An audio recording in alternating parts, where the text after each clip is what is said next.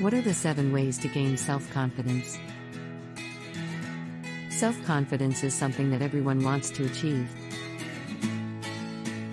The problem is that no matter how much effort you put into building your self-esteem, it seems to slip away from you at times. How do you build self-confidence?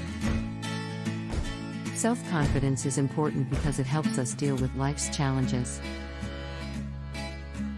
If we don't believe in ourselves, then it becomes very difficult to succeed in our lives.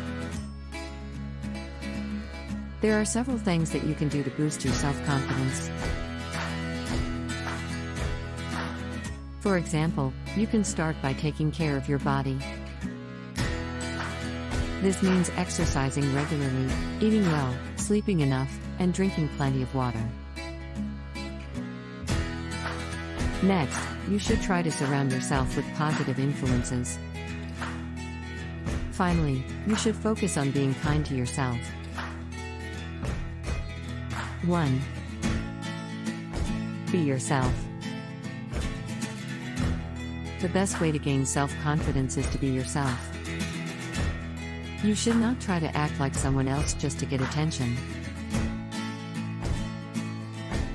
If you feel insecure about something, don't worry about what others think.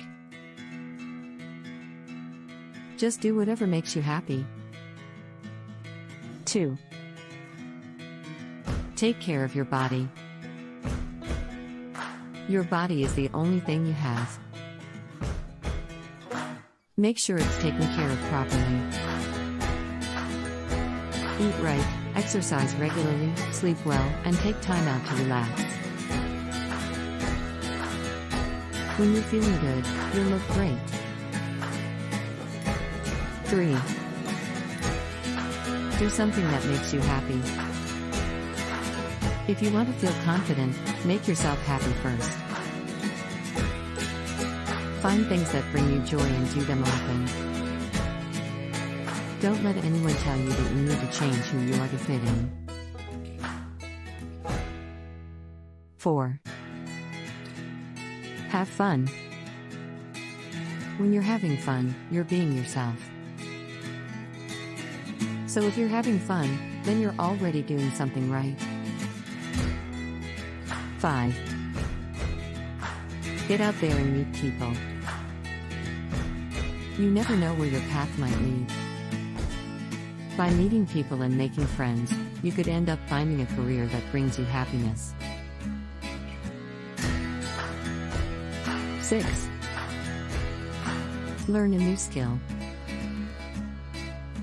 Learning a skill is always a good idea. Whether it's playing an instrument, learning how to cook, or taking dance lessons, anything that helps you improve yourself is worth pursuing. 7. Try different things. There's no harm in trying different things. See what works for you and what doesn't. Maybe you love dancing, maybe you hate it. But at least you tried it, right?